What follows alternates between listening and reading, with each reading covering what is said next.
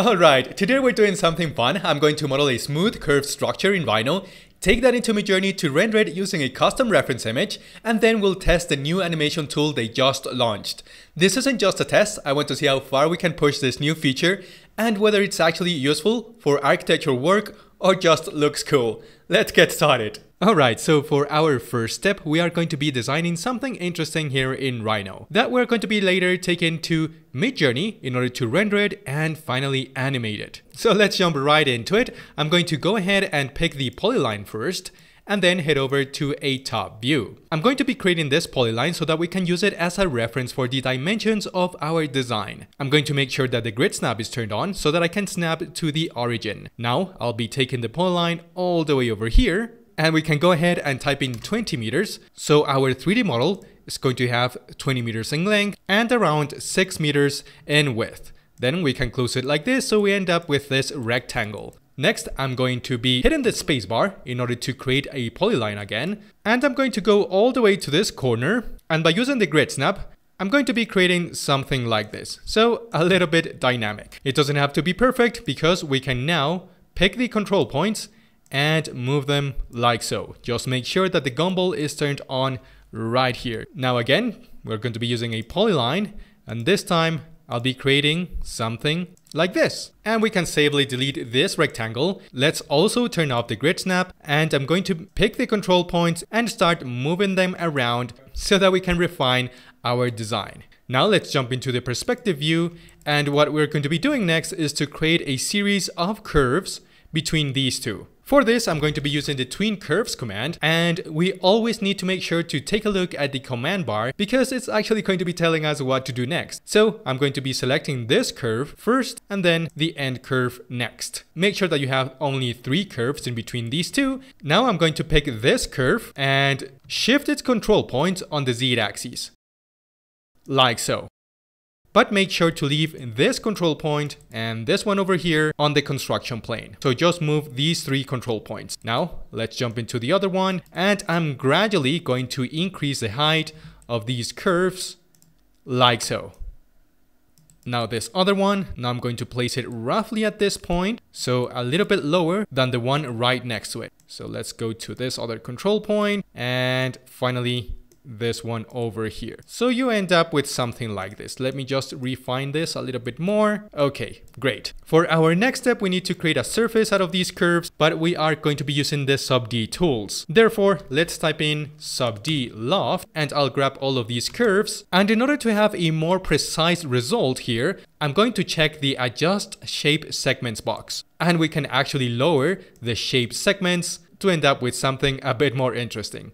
Now, in order to add more detail to this geometry, we need to turn it into NURBS. How can we do that? We just need to type in 2 NURBS. I'm going to turn off the option to delete input object so that it's set as no, and then hit enter. I'm going to move this over here. And why did I do that? Because I want to use the command extract isocurve. And this command actually works with single surfaces, such as this one. However, on our sub Ds, we have multiple single surfaces, so it's going to be a little bit complicated for us to apply that command in here. I'm going to go ahead and just delete it. And now I'm going to be grabbing this surface and type in extract isocurve. Now, if you have the direction set as, for example, V, make sure to change it to U. And I'm going to be using this curve in order to define the windows of our architecture. So let me just place this one here and this one right over here. Next, I also want to create some stripes, again, just to add more detail to this. So I'm going to just click multiple times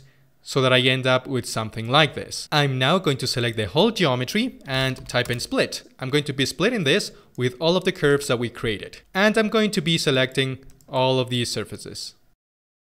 Once selected, we need to give this some thickness. So offset, SRF, offset surface. Make sure that these arrows are pointing out. So click on flip all. I'm going to now add a thickness of 0.15. And by the way, I'm working with meters and that was way too much, I think. I'm going to be turning this from a shaded view to an Arctic view so that we can see this in a better way. However, yes, it is. It's a bit too much. Again, offset SRF, flip all. And this time, let's try something a little more subtle, such as 0.07.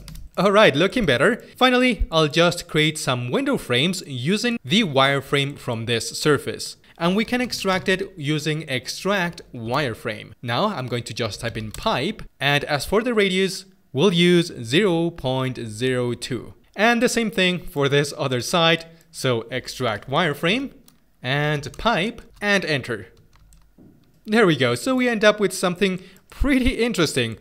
A very fluid curved design. Now we just need to take this to Midjourney.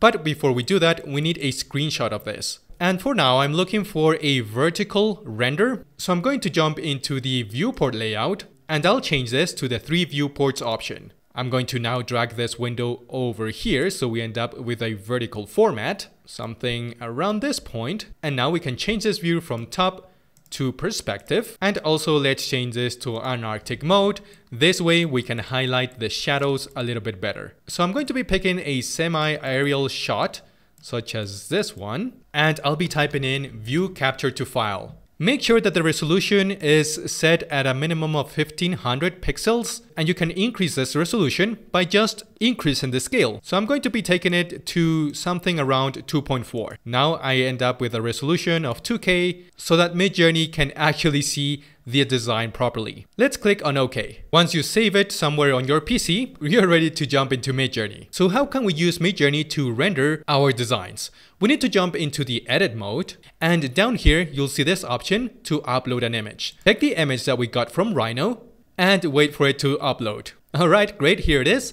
Now let's jump into the retexture tab. Now you need to click on this add images. So I'm going to click on style reference, and I'm going to go ahead and select something that I already created in Midjourney. So I'm going to be using this one as a reference. And by the way, you can select multiple references like so, but for now, let's just use this one. Quick break. If you're enjoying this video and want to dive deeper into this workflow, check out my Patreon. You'll get access to the Rhino model I'm using here, plus a full Midjourney guide I created to help you get the most out of your prompts, including how to create stunning illustrative architectural renders and enhance your work with AI. It's the best way to support the channel and level up your creative process. Links in the description if you want to join. Now, back to the tutorial. And at this point, we just need to describe our 3D model. It's a curved architectural design that has simple curves. We can also add the materials that we want on it. For example, white concrete with glass. And it also helps to point out the perspective that we're using. So this is a semi-aerial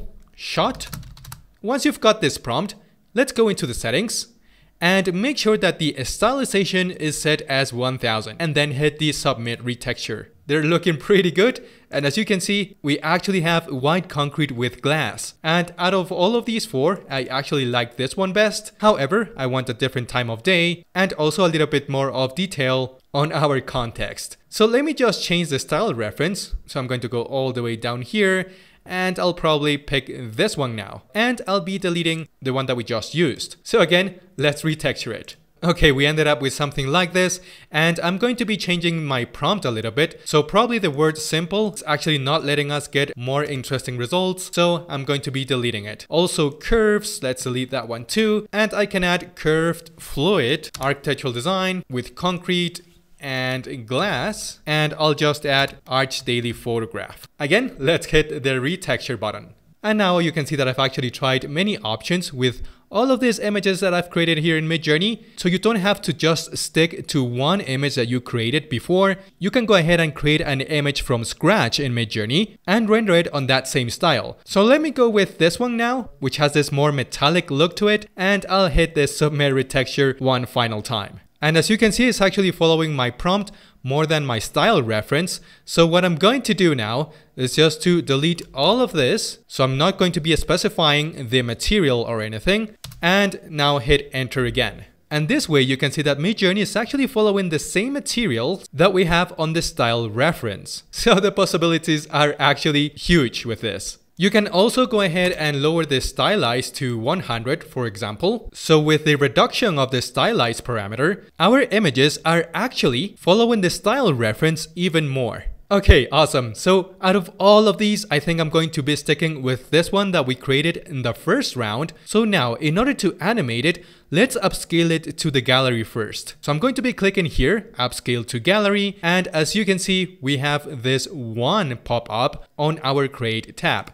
So let's go there. I'm going to open it now, right click on it, and I'll go into animate. And for architecture, it's better to go to the manual low motion version. Let's delete all of this prompt. And what I want the camera to do now is to orbit around the architecture. So camera orbits around the curved architecture and submit. Again, let's go into the create tab and wait for our animation to load. And I just realized that I mistyped architecture. So let me just copy this text and retype it again. Alright, so let's check what we have in here. Okay, this is looking great, but none of these are actually orbiting around our model. But as you can see, Midjourney is extremely good at maintaining the original image. So what I mean by this is that it's not actually hallucinating anything, it's just keeping the same geometry intact. Another thing that we can do is that instead of going with motion low, we can go into the settings and set it as motion high. So we end up with a more dynamic movement from our camera. And here are the results. Unfortunately, none of these are actually orbiting around the architecture, but this is just the first model from Midjourney for video generation. However, I'm really surprised of how good this looks. So far, no other video generation, for me at least, has really maintained the character of my design so far. That's it for today's experiment. I hope this gave you some ideas on how to explore animations and curved forms using AI and Rhino.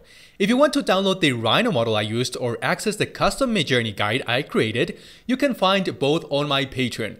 The link's in the description. And if you're enjoying this kind of content, make sure to like, comment, and subscribe. I'll see you in the next one.